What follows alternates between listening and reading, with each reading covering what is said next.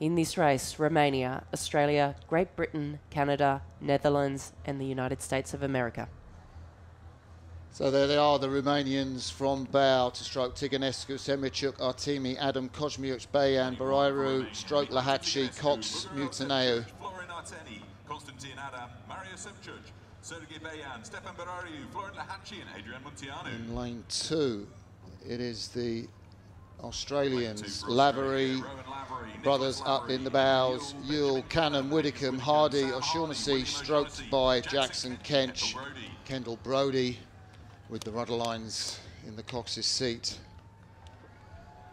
Great Britain, we saw them preparing earlier in the coffee bar, huddled down: Rory Gibbs, Boulding, Buick, Copley, Carnegie, Elwes, Digby, Rudkin, stroked by Tom Ford, Harry Brightmore from Oxford Brooks in the Cox's seat. Here's this marvellous Canadian eight: Gadsden, King, Amos, Clegg, Crothers, Bean, Lancashire, Buzek.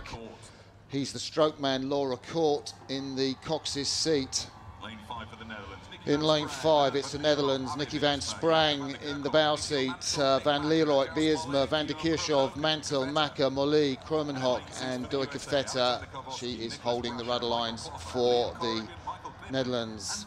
The Americans: Karofsky, Russia, Cluffer, Corrigan, Nippen, Gard, Carlson, stroke Peter Quinton and James Catalano holding the rudder lines for the American team. Well, it goes quiet momentarily on the start line before it all goes mad. The light goes green and everyone takes off. We unsurprisingly pick up with this British 8. It's a steady looking takeoff really from them. Very controlled they've been all year. That's the way they tend to row, and it looked controlled off the start, and it's got them pretty well in the middle of the field. If you look anywhere, it's probably the top of the field. It's probably the Romanians who've got a tiny little lead. It's the crew in lane 2, Australia slightly behind, but a very even start. Yeah, very controlled start there for the British.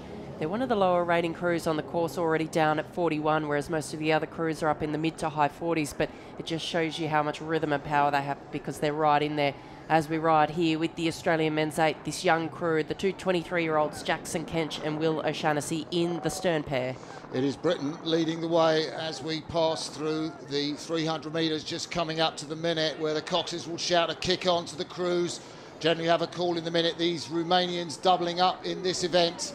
What will it have cost them in their legs as Britain lead out from the Australians to their left and to their right? The Canadians had that marvellous throw in the heat. The Netherlands, we know what their last 1,000 metres will be like. What will they bring to this race? Well, we know this one's just going to fly along. They're through the 500 metres already. The British have got that small lead just inside 1 minute 20. It's pretty fast at 1:19 through 500. The rest of the field, still pretty much you could just throw a line straight across them. We're riding with the Netherlands there in the stroke seats. It is Guillaume Kromenhoek. Beautiful rhythm. That elbow sticking out at the back end of the stroke, isn't it, from Guillaume Kromenhoek? Just leading his crew through. They had a fantastic last 1,000 in the Europeans. What will they bring to this race today? So the British with a canvas lead over the Australian 700 metres in this young new outfit from Australia, coached by Mark Prater. But the British, they have been the inform crew all week. But we thought maybe we'd see more of a challenge from the Canadians early. What can they do in the second half? Yeah, slightly disappointed for the Canadians after that win in the heat. The hopes were high. They're right back in the middle of the field there. Great Britain seemed to be edging away slightly from Australia. The Netherlands coming back from their position, challenging Australia for second, I think. Well, Mark Prater said to me, I just hope the guys show what they can do, and they are absolutely having the best row of this championships. They were great in Lucerne. I thought this Australian 8 even better here in this first 1,000 metres, coming up to the halfway point. A narrow lead for Great Britain, but the Netherlands on the charge here in this near side lane. A real turn up here for the Dutch, just edging themselves up, only a metre down on the Aussies. Britain, Australia, Netherlands, USA, Romania, Canada coming through the 1,000, but don't look away from this crew here. The USA, a few heads out of the boat there. If they're going to want to get themselves in, they're going to have to keep their heads in the boat, heads down, and away they go. Well, I'm thinking about the crew from the Netherlands. We talked about how well they can finish at the European Championships. They caught that huge boat-stopping crab and then came flying back through the field. They didn't get through Great Britain on that day. Will they be able to find something here? We're coming up about 750 metres to go. It's a fast race. Here they are. They're looking pretty good. I wonder if they'll be able to make a big move on now. They're pretty much, as you can see, bow ball to bow ball with Australia. Great Britain, what's that? 2/3 of a length lead. Abbie Wiersma, the three-man in the Dutch 8, Olympic champion in the quadruple sculls. Just seen there on the left of the picture. Nicky van Sprang, formerly of Cal Berkeley, up in the bows, was in the Olympics with Kromenhoek in the pair. Now he's in the men's 8 and loving every minute of it up in the bow seat riding shotgun. Australia now back in bronze medal position. It's Great Britain's race to lose. Britain still with a commanding lead as they're coming up to the 500 metres to go, but the Dutch looking stronger and stronger.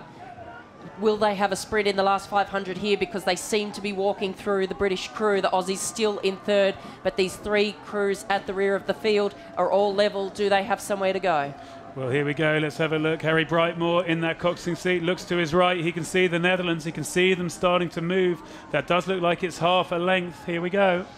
Yeah, I haven't seen the British need to use a fantastic sprint at the end, and the Netherlands are riding now. They are going for it. They are edging back on the British. You can see etched on the features of Tom Ford there. Look across from Harry Brightmore, just signalling jeopardy for the British. I think they're rising to the challenge, the British 8. Let's see what they've got. The British are going to need to rise to the challenge because the Netherlands are coming at them hard. Let's also just have a mind for Australia, who made that great start. The Americans are coming fast. The Canadians will be coming fast. That's the race for the bronze medal. This is the race for the gold medal. Looking to the front of the field, it looks like Australia are getting challenged for that bronze. Here we go. Australia still in the bronze medal position, but here come the Americans. Tom Teja's crew from the USA. Are they going to get themselves in, or do they have only 100 metres left? The Americans are charging, but the Australians are in bronze at this stage. Netherlands coming back on the British 8. The line's going to come up too soon for the Netherlands. It is Great Britain who will take another men's sweep gold. Netherlands take a silver. Marvellous row from them. Australia, incredible performance to take a bronze medal. USA just back in fourth like they were in the Olympics. Disappointment for Canada in fifth place. And the Romanians back, I think, in sixth place over the far side. Well, what a fantastic race. So much laid on the line. The British there just managed to edge away for that first 1500s, but they will have had a bit of a scare, I think, from Netherlands, the way they came back in the last 500.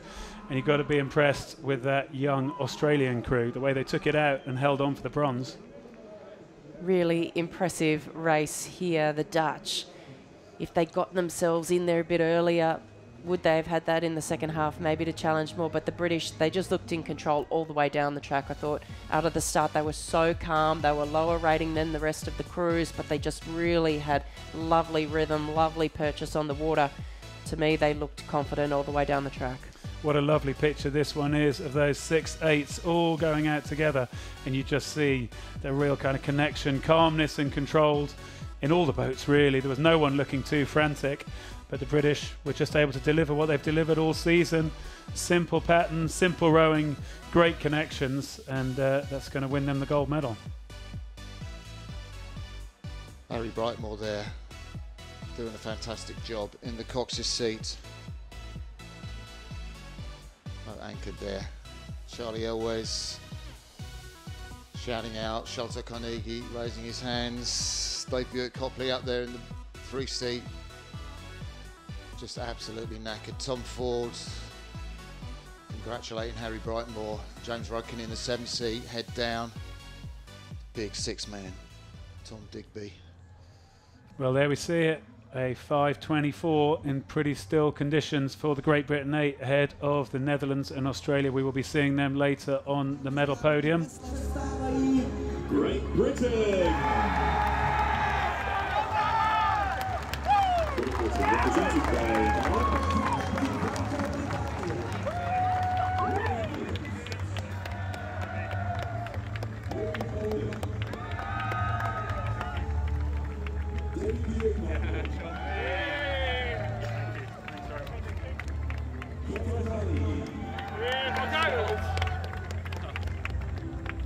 Owen.